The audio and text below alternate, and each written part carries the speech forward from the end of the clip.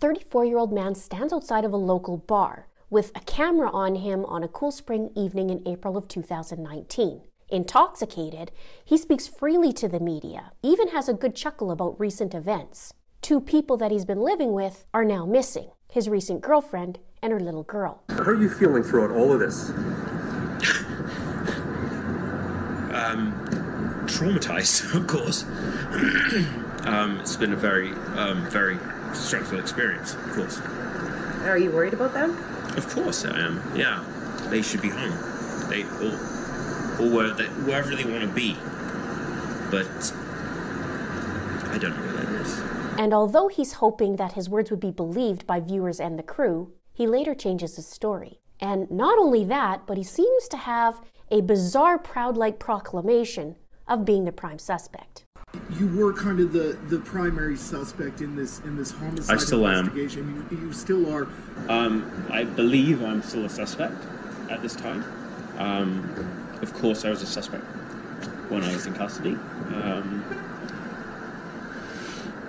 And I guess I'll be a suspect going forward until they figure out that I'm not. It says the man that they released is still a suspect. So Correct. Is that your understanding of that too? From what I understand, yes, correct. So do the police just have this very, very wrong? What's your perspective? They have it wrong as far as I'm concerned. Of course they do. So why do the police think it's you? Why are you the prime suspect? Just because you live there? Yes. I was the last person to see them. That's why. My name is Linda, and welcome to It's a Crime, where I dive weekly into true crime cases and dive into the details. Today we're looking at the heartbreaking and shocking case of 34-year-old Robert Leeming and his 2 victims, 25-year-old Jasmine Lovett and her little 22-month-old daughter, Aliyah Sanderson. They went missing and ended up being found deceased in a wooded area, an hour and a half away from where they lived. This case gives vibes of Chris Watts. You know, the family annihilator. And many people are touting Robert Leeming as Canada's Chris Watts. With a bizarre interview, lies, gasoline, dumping of bodies, a new love interest, and a made-up alibi. And a new tactic in the books, strategically placed bacon and a few new criminal buddies to help cover the truth. But of course, Robert's actions are justified with an explanation in Robert Leeming's mind. More than a few times. And he really does take things to a whole new level. So now, let's get into it. The story begins in Canada, in my neck of the woods called Calgary, Alberta. It's a city with 1.6 million people and known for something called the Calgary Stampede, one of the biggest rodeos in the world. 1 million people come to visit each summer from all over the world with concerts and chuck wagon races and carnival rides. Calgary is also known for its drastic changes in temperatures. The difference in one day could be the difference of a freezing snowstorm with minus 30 degrees Celsius temperatures, while the next day you could be barbecuing in the sunshine with plus 20 degrees Celsius temperatures. For Americans, that's like going from minus 22 Fahrenheit to 68 Fahrenheit in 24 hours. It's termed a Chinook, a very familiar term with Calgarians. The joke is if you don't like the weather, just wait a day. So let's rewind to 2018. In 2018, single mom Jasmine Lovett was looking for love in the Stampede City, or Cowtown as some of us call it. Jasmine had her dating profile online, and in September of 2018, she met a British man named Robert Leeming. He came to Canada from England in 2013, and Jasmine and Robert seemed to hit it off. While Robert lived in England, he had fallen in love online with a Canadian girl named Sarah. Robert moved to the country, they soon got married and had a little baby boy. They divorced in 2017, and it wasn't an amicable divorce. And in the weeks leading up to their separation, Robert's ex-wife found some worrisome internet searches, and she questioned if she dodged being murdered. Sarah claimed in Robert's search history on his computer there were articles that included an article about a mother and child who died in a house fire, and also an article about a dog being chained to a tree. One of those 2 stories came true. In 2018, Robert pled guilty to 3 charges of animal cruelty. He was charged with causing a dog to be in distress, failing to ensure the dog had adequate food and water, and failing to provide the dog with adequate shelter. Now, Robert drove outside of Calgary, and he left his dog Axel chained to a tree, and he left the dog there to die. But he told the ex-wife that he gave the dog away, and 4 days later, a peace officer found the dog. And it was reported that The dog was in distress. In divorce documents, Robert didn't deny these online searches, and Sarah described Robert as cruel. Sarah wrote in an affidavit, "It didn't leave my mind that he actually did one of those things." In Robert's affidavit, he reported having a firearms license, several guns including 2 handguns and a shotgun, and owning about 60 knives in which he collected since he was 7 years old. The knives range from ½ an inch long to 8 inches in length. Now I wonder, how did he bring these collection of knives over from England and get through customs? I wonder how that works. What are your thoughts? Back to Jasmine. Only weeks after she and Robert met, Jasmine and her little girl Aliyah moved in with Robert in an area called Cranston, a residential area in the south part of the city. Jasmine paid Robert both rent and expenses. And Robert testified that they moved in together in October 2018. When did she move in to the house? October. In October. Correct. And it was her and her daughter that moved in? Correct. Was it just the 3 of you living in the household? Correct. And you said that you were, when did you become romantically involved with her? On and off in that 6-month period. Yeah. So was she living there at the time? Correct. Okay, so just so I understand how the situation goes, you own the house. Correct. She Is a tenant. along Correct. with Aliyah. With her daughter, yes, correct. Okay, so that was the extent of your relationship. She rented from you. Correct. And you shared the home. Correct. Jasmine's sister Genevieve talked about the decision to move in, and she said, "I was concerned because Jasmine said she was going to move in with Robert, despite only having known him for a few weeks to a month. Naturally, as a sister, I had my concerns." Genevieve said that she thought the couple were moving too fast, and when she was asked to describe Jasmine and Robert's relationship, she said that they had a volatile relationship and they often argued. And she did describe the relationship as strange. It was very strange. It's like emotionally it wasn't quite on the level that you'd think a relationship would be. I know Jasmine talked about having some issues in getting Robert to open up. Now, at some point, the couple broke up.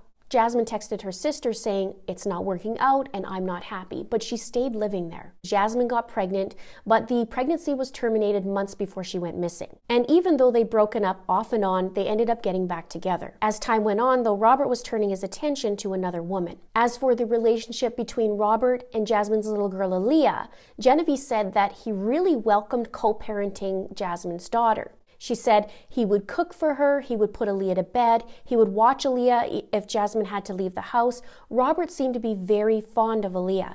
Everything was about Aliyah. He almost seemed to care more about Aliyah than he did about Jasmine. Now you might be wondering about Robert's little boy, who I mentioned earlier. Sarah was granted a restraining order against Robert, and it was said that Robert had supervised visits only with his son. Sarah also said that Robert emotionally destroyed her, and she feared for her own safety as well as her son's, and there were a number of concerning incidents in their marriage. In April of 2019, 6 months after Jasmine and Aliyah moved in with Robert, something horrific happened. On Monday, April 15th, Jasmine, Aliyah, and Robert went to a family gathering. Surveillance video shows that Jasmine and Aliyah were also seen in a grocery store that day. The court believes this was 2 days before Jasmine and Aliyah were brutally murdered. The next day, on April 16th, according to police, is when the two were last seen again in their Cranston home in Calgary. At some point between April 16th and April 17th is when the authorities believe the two were killed, and sometime in the following days that they were transported and dumped. According to Robert, he said that he picked Aliyah up from daycare that day while Jasmine was going on interviews. He said they got home, he got little Aliyah a snack, and he said he saw Aliyah start to climb a set of stairs. He then said she fell down the stairs. He said, "I heard a thump and I saw her lying on the ground. She seemed all right. I picked her up and dusted her off." Robert said that Aliyah seemed fine afterwards. He said he put her to bed. He said Jasmine came home and they ate dinner together and watched some TV. 45 minutes later, Jasmine went and checked in on Aliyah and said something was wrong. And Robert said, "I picked her up and found she was limp and unresponsive." He said that Jasmine was not able to revive her. He said he then went downstairs to go get his phone, and Jasmine confronted him. He said, "We were in the kitchen and we were both crying and shouting at each other. She stood up to me and pointed at me and asked if I had done anything to Aliyah." Robert reacted to Jasmine. He said, "I freaked out. I snapped and hit her with a hammer on the head. I remember hitting her twice." He then said he stood there for a while but didn't hit her again. but saw that she was dying. He said, "She was dying and I wanted it to stop. I went to the garage and picked up a .22 and shot her in the head. It was the only thing I thought could be quick." So he goes downstairs to get his phone, ends up hitting Jasmine with a hammer, and she's lying there dying, and instead of him calling 911, he goes and gets his gun. During cross-examination in court, the Crown prosecutor asked Robert about Jasmine, and he said, "She was lying there wounded but alive, correct? And you didn't call for help, right?" And Robert responds, "Correct." He says, "For all you know, you could have saved her." And Robert agreed and said it was possible. The prosecution says, "But we'll never know because you shot her." And Robert replies, "Yes." In court, Robert said that he didn't hurt Aliyah and he didn't kill her. He said, "I loved her. She was a wonderful kid. I treated her as my own. I enjoyed being there for her." Now, during my research, it's not clear if he was still having supervised visits with his son. There's one point in body cam footage that he said he didn't get to see his son. I don't have my son, so, it's kind of depressed about that. Just, drink, a lot of drinking a lot over the weekend, because I've probably been on my own, right? Now in court, when Robert was asked what happened next, he said, "I tried to hide it all," admitting to covering up the evidence and the truth. And Robert Leeming went to great lengths to cover up what he'd done. He tried to use rolls of paper towel to sop up the blood from Jasmine's bashed head, and rolled both Jasmine and her little daughter Aliyah's body in blue and black blankets. And from there, he put the bodies in the trunk of his 2014 Mercedes. Now, later on in the investigation, Robert was seen laughing about his 2014 Mercedes because it wasn't able to be tracked like a newer model with its telematics. After placing the bodies into the trunk of the car, Robert then spent the next few hours cleaning and drinking. According to a medical examiner, it was later determined that Jasmine died from blunt force trauma to her head, and she was also shot. Jasmine had 3 separate fractures on her skull, including a crack that extended down to the base of her skull. The amount of force would be significant to create those injuries. There was also a gunshot wound behind Jasmine's left ear,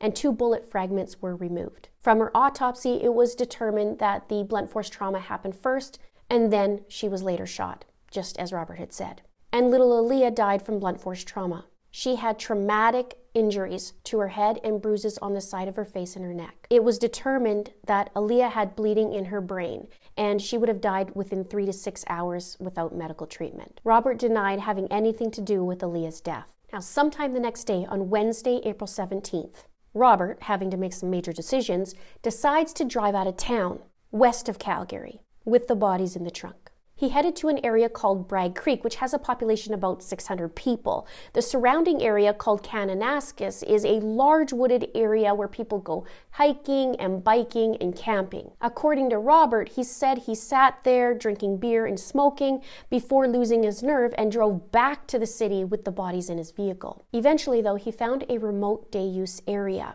just north of Bragg Creek. He found a spot for them. He then poured gasoline on their bodies, and he said so wildlife wouldn't get at them. He returned again to the scene with a load of mulch to cover them up. Now, it's interesting about the mulch for various reasons, but Robert lived in a townhouse-style condo, so it'd be a little interesting what his reasons were for buying it, right?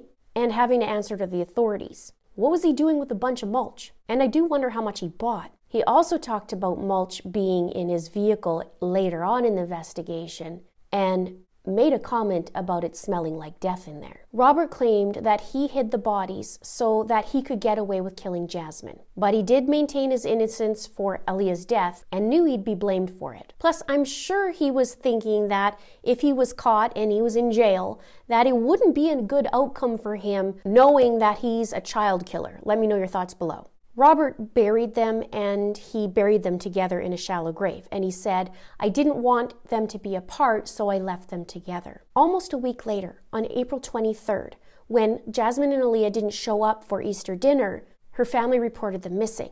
And on Wednesday the 24th, the authorities then paid Robert a little visit. They spent hours knocking on his door. Robert claimed that he was drinking and he was smoking, and so he didn't hear the officers.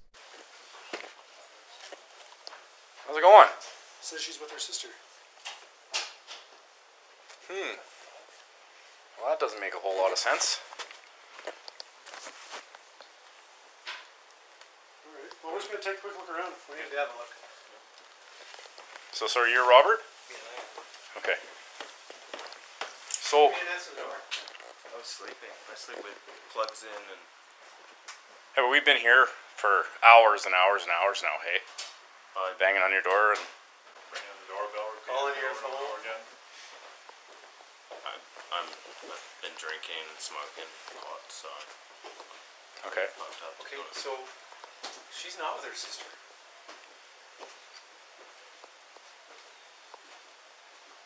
What do you mean? Well, that's the reason that we're here, Why do you think we're here? is that the family's calling us, saying we haven't heard from our daughter and our sister. Yeah, it makes sense. Okay, that makes sense? Yeah. Okay, why does that make sense? Because I haven't heard from her either. Okay.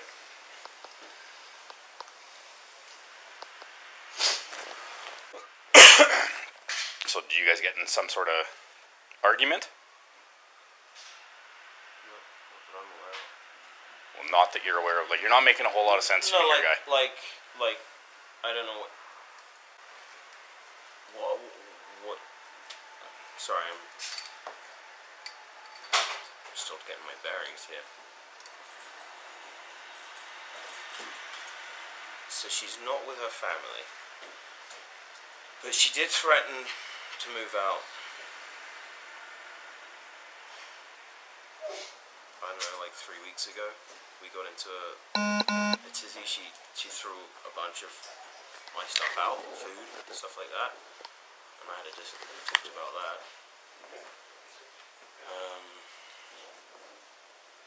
But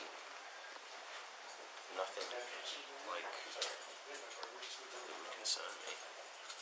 Nothing that would concern you. Okay. Like, I mean, I've had people living with me before, and they move out. You don't hear from Right, them. but this isn't just like a roommate. This is your girlfriend. No, it's more roommate than girlfriend. Okay. She's more of a roommate than a girlfriend? Yeah.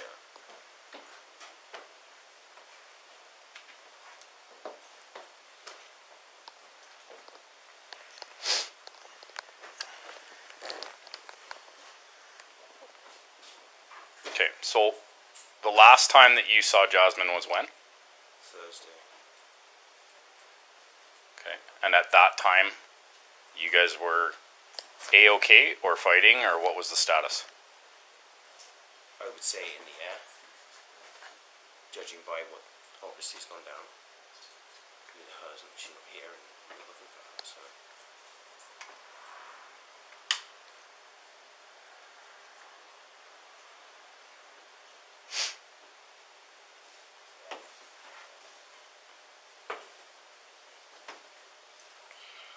So what makes you believe that she's with her sister? She told me that she was going to go and spend Easter with them on Tuesday. He was talking about it because I don't have my son, so you know, it's kind of depressed about that. And just drink a lot of drinking a lot over the weekend because I've pretty much been on my own, right? Okay. Does she have a card? I don't know. No, she doesn't have a license as far as I'm aware. That's from mom. We got a phone number for the sister. No, I'll have to phone Mom and start digging, but that doesn't jive. What's this saran wrap for? No. Just privacy. Huh? Privacy. Did you see the note on the door? I do now.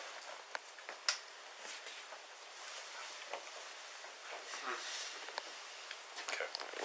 I'm gonna go make a call to Mom and try and get some more info.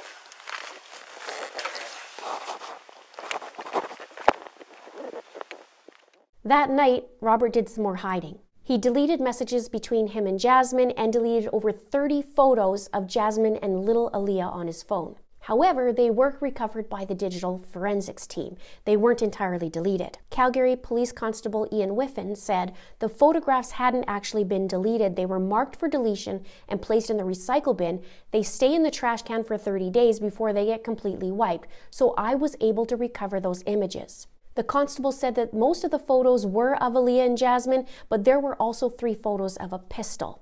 He said, "There are 36 photos in total I thought were relevant to the case. Most photographs were deleted at the same time.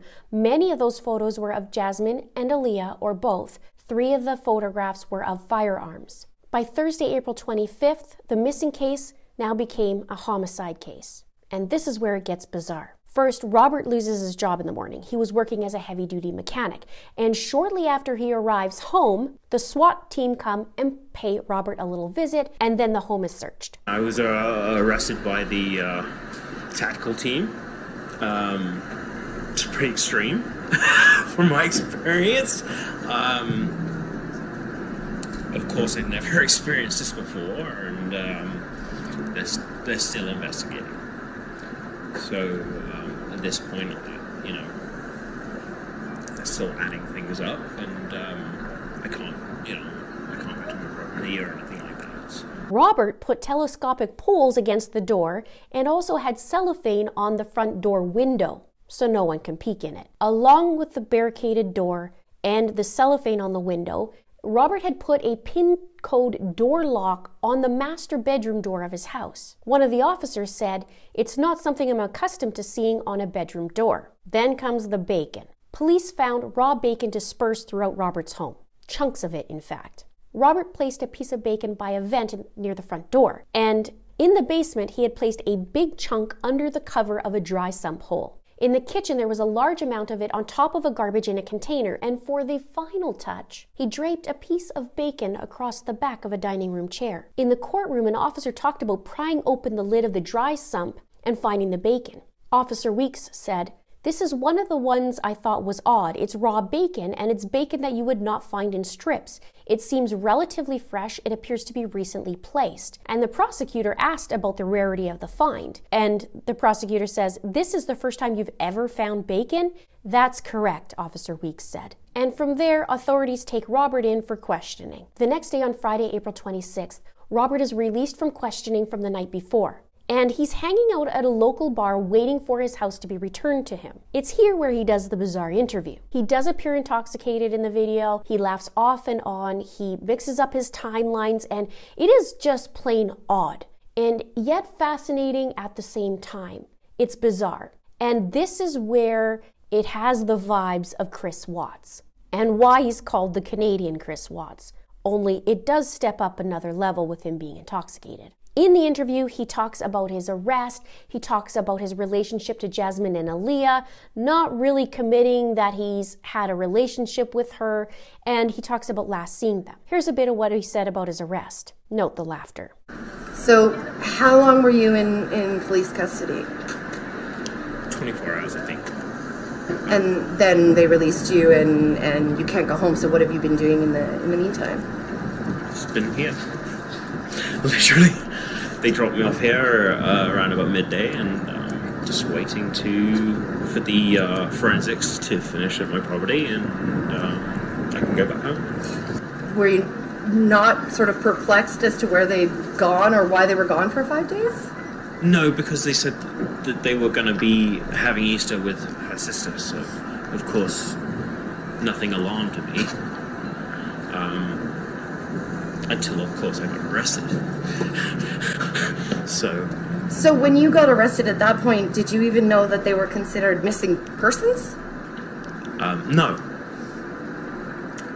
Are you able to speak about anything in terms of your interactions with police? It's probably not appropriate this time. So you're in a cell last night? You're in a room? Describe last night. Last night was in a questioning room. I was there I was picked up, I would say I was picked up at around 11 o'clock, and I spent the whole time in the room. Just one room, and the whole 24 hours you were in that room? Correct. And they leave you there for hours at a time and then come in? Describe, one guy come in and out, 2 guys come in? No, there was 2 detectives, and they were very pleasant to me, and treated me with utmost respect, and was obviously trying to get to the bottom so that we can find Aliyah and Jasmine. very, very pleasant officers. I have absolutely zero complaints. Did you answer their questions, or did of you course. just not talk? No, I did, of course. Yeah, we went through all the timelines to try and figure out, see where they are, and yeah. Let me know your thoughts below. And here's where he talks about his relationship with Jasmine, or not relationship. Was there any romantic involvement between the two of you, or is there? There was initially, but towards the end, no. How would you characterize your relationship with Jasmine? Good. I mean, were you a boyfriend, girlfriend, or? No, just good friends. And you said that you were. When did you become romantically involved with her?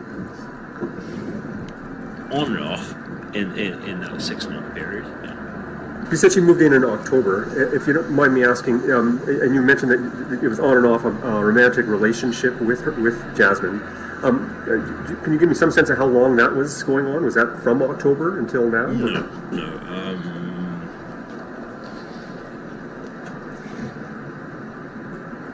I'd like to no comment on that. Okay. Sorry, just Fair enough. that's a little bit more intricate than that, if you know what I mean. Sure. There's more details than I'd like to talk about right now. I don't Where do you know think they are? I have no idea. Did she hang out with questionable people? Was she a good person? No, she was a good person. Nice person. Yeah, there was nothing negative that I would say about her at all. She was a lovely person. I had no issues with her. See the dad around a lot? Not at all. Not at all? Not at all. The dad is not in the picture. Never came to the house? I never met him. So Robert declares that he's a prime suspect on camera, repeatedly. And he's laughing at how traumatized he is. Yet, he's dealing with his dirty little secrets behind the scenes, and he's dealing with these worries while he's at the bar. 9 days after this interview, on May 5th, 2019, something brilliant happens. 2 guys approach Robert at around 7 p.m. that night near a liquor store, the same area where Robert was interviewed previously. The men approach Robert and strike up a conversation. They tell him that they recognize him from the interview, but they also say that a nosy neighbor has found evidence against him and that it might be important to him. And they say to Robert that they're willing to help him get rid of it, as long as he does something in return, some criminal work for them. One of the guys says, "You're the dude from the news. You're like an effing rock star." Robert responds saying, "Hardly, there's nothing rock star about my effing life right now, I'll tell you that. I've had my life turned upside down." What Robert didn't know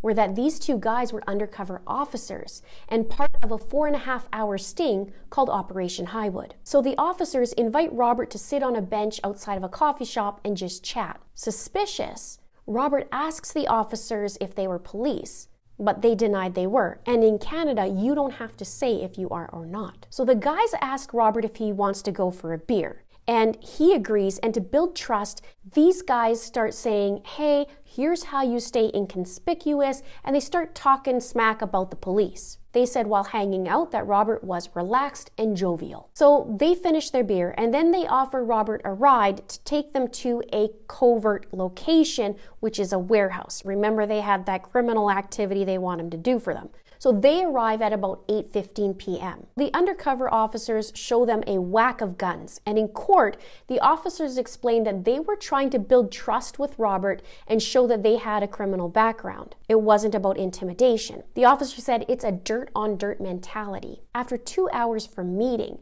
Robert was still a little skeptical, and he asked his new friends, "I don't know how it works in this country. If I ask if you're cops, you have to tell me, right?" The officer replies yes, but then says, "You ever ask me again after this, then I'm not going to be happy about it." Robert asks, "You heard and seen what entrapment is, right?" That night, it was said that they visited a few different locations. And even though Robert was suspicious of these guys, he starts opening up to them. The guys offered to help him get rid of the bodies, and Robert leads them right to the victims. Robert said about the authorities, they are looking very, very far away from where they should be. So the trio looked at the map on a phone. The officer asked, "What are we looking for, them?" And Robert nodded. They said, "You'll never have to worry about it again." Robert shook their hands and then led them to where the bodies were. He led them to the Kananaskis area outside the city, called Grizzly Creek. It was around 4 a.m. on Monday, May the 6th, that Jasmine and Aliyah were discovered. They were found in a shallow grave under brush, branches,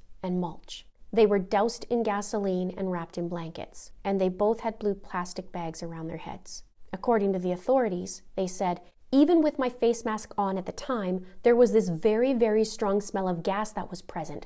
The smell was quite overwhelming, probably one of the strongest gasoline smells I've encountered during my 13 years working in the field of forensics." One of the guys asked Robert what did Jasmine do to him to make him angry, and Robert replied she wanted too much, she wanted to get married. He also told them that Jasmine knew he was seeing someone else, and he ends up telling these guys about the bacon. He said, "Do you want to know why they are so pissed off with me? I put bacon in my basement because pork is the closest thing to people in the way that dogs react to them." And he says, "They said we're going to come in with cadaver dogs, so I thought, well, that's interesting." When asked why he picked that specific spot in Kananaskis, he said, "Never been there before, that's why." But we do see a pattern with the dog, how he took the dog out to the forest and chained them to the tree. And yet here's this pattern of Robert taking the girls and bringing them out to the forest. Robert was then arrested and brought into custody. He was charged with 2 counts of second-degree murder. He pled guilty to murdering Jasmine and not guilty for Aliyah's. On January 24th, 2022, he was found guilty on both accounts. And the judge noted in court that Robert lied continuously throughout his testimony. He said, "Mr. Leeming is not a believable witness." And the judge said that the medical examiner's report indicated that a fall could not do that to Aliyah. And the judge didn't believe that Robert heard a thump. And because of little Aliyah's injuries, it was said that she would have lost consciousness,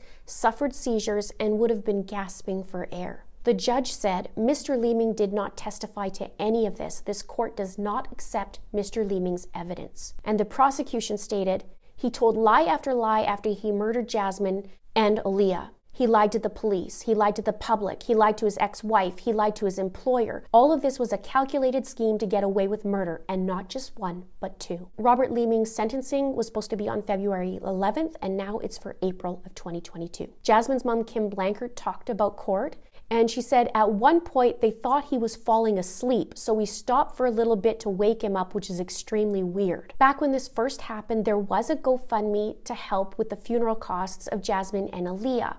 And there was extra money left over. So what the family did was they opened 3 new pet-friendly rooms at the Calgary Women's Emergency Shelter. And plaques with Jasmine and Aliyah's name are on each room. Jasmine's mom said Jasmine was the best mom. She really loved being a mom. She was very kind, very sweet girl. She said, "We are trying to move forward and think of only positive things and happy memories and keep their spirits close and move forward that way, but it's been very difficult." And when little Aliyah was found, she was found with a little shirt that says, "I heart hugs." 2 senseless, brutal murders that have left the family shattered. I'll keep you up to date on what happens with Robert and his sentencing. The concern for many is he won't get much time. But if he did get parole, because of his status in Canada, he'll be sent back to the United Kingdom. Check out some of my videos here. Please let me know what you'd like to see next. Please subscribe if you haven't done so already. Please like and please share. Thank you so much for watching. See you soon. Robert was still a little skeptical. I always say skeptical. Oh, I gotta remember to put the Mercedes thing in. I wonder if I could do that whole thing. Just keep going. And not only that, but he seems to have a bizarre proclamation. A 34-year-old man stands outside of a local bar with a camera on him on a spool-cring evening.